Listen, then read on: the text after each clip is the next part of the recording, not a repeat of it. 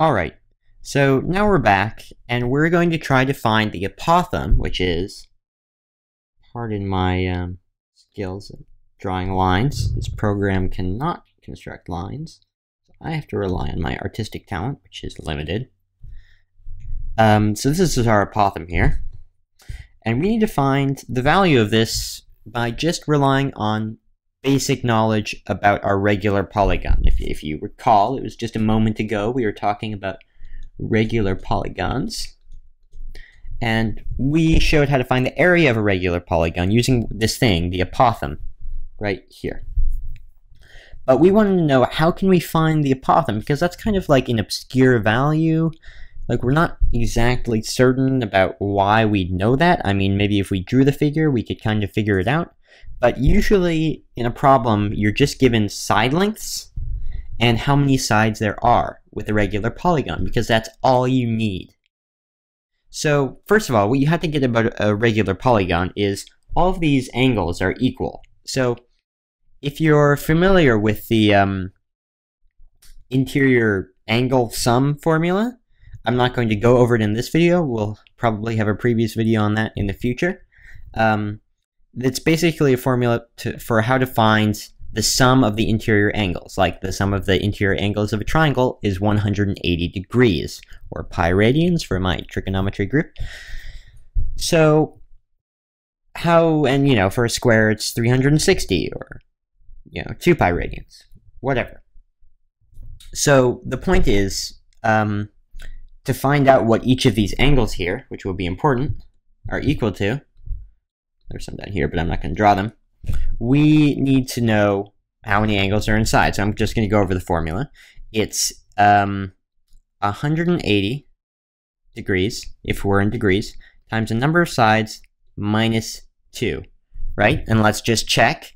So if we have three sides for a triangle, 3 minus 2 is 1 times 180. That looks good. 4 sides, 4 minus 2 times 180, 360. All right. It looks like we've got this on track. Yes, this is the formula. So in this case we have 6, and I am actually going to use this hexagon here, this regular hexagon, in our example. I know previously I was talking about some n-gon, as it may be called, and I'm still going to be talking about that in this video, but for our example I want to use a hexagon. So the sum of the interior angles will be, right, so we're just going to have 180 times 6 minus 2 for our hexagon. So that's 4 times 180 degrees. So that's 720 degrees is our interior angle sum. And so we have 6 equal angles in this figure. So we're going to be dividing that by 6 to find out the angle for each of these vertexes, the angle between each of these sides. So we'll take 720. Divide by 6, and if you're familiar, that's going to be 120. Yeah, not 12, sorry. 120 degrees. And that looks about right. 120 degrees. And let's say we have some side length of, I'm just going to say S for now. There's really no reason to introduce a real side length, even though this is an example. So what can we figure out? Well, first of all, we have this triangle here that we're working with still. Oh my gosh, my lines are beautiful. But let's take a look at some of the other triangles. Like, can we find the angles inside this triangle, for instance? Well, if we look at these other triangles here, I'm just going to briefly sketch them, hopefully not make them too bad. That wasn't so bad. We know that, first of all, all of these are congruent, so this angle is split evenly among these two. So we know that this angle here is equal to that angle there, and this whole thing is 60. I mean, sorry, 120, I just gave it away. So each angle is going to be 60 degrees. And that goes for both sides. I'm just kind of going quickly through this. Oh dear, I did 1, I should do 1 again. This is going to be 60 degrees. Alright, and we have 90 degrees here. So look, we've just made 60 degrees, 60 degrees. So what's left? There's 180 degrees in the triangle. So the last angle is 60 yet again, which is divided into two parts. I'm gonna just draw maybe a little arrow. 30 degrees for the little one in here. We can just, yeah. So now we have these 60, 90, 30 triangles, or 30, 60, 90 triangles, and one equilateral triangle. We knew this was equilateral, right? Well, no. We didn't know that. But we know that now. That was kind of left out of the last video, but we know that now. And we still want to find this A here. So what trigonometry can we use to find this side? We know S. We know S down here. Let's just take a look at one of these triangles. I'm going to use a different color. Let's use yellow. I think this is yellow. Let's just take a look at this triangle here. The colors are starting to overlap. So let's look at Sohcahtoa.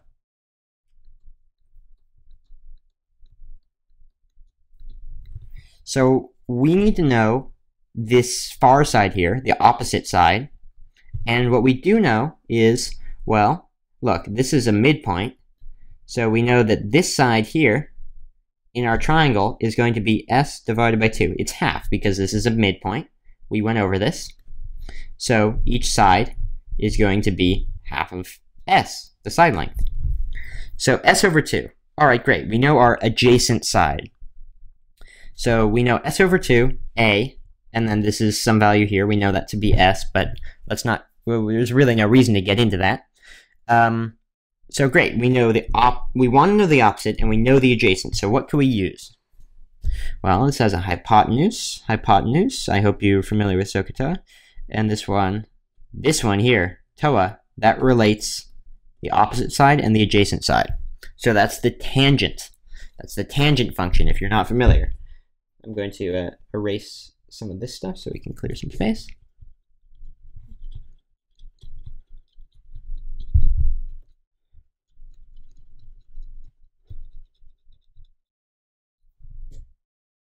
We'll use the white now. So we're going to be using our tangent function of this 60-degree angle here. So what can we do? Because tangent is equal, so tangent of our angle, 60, is going to be equal to the opposite side, which is A, right? That's the opposite side. This is the opposite side of that angle, divided by the adjacent. And the adjacent side we've seen is S over 2. Now, if we just use a little bit of algebraic manipulation, we can find out that the tangent of 60 degrees is equal to 2A divided by S. Now let's solve for A. So A is going to be equal to, and we could have done this a bit simpler, A is going to be equal to the tangent of 60 degrees times S divided by 2. Right? It's a ratio. It's a ratio of the opposite side to the adjacent. So that makes perfect sense. So let's say we know S, side length, some side length, so that's a constant. Tangent of 60. What is the tangent of 60?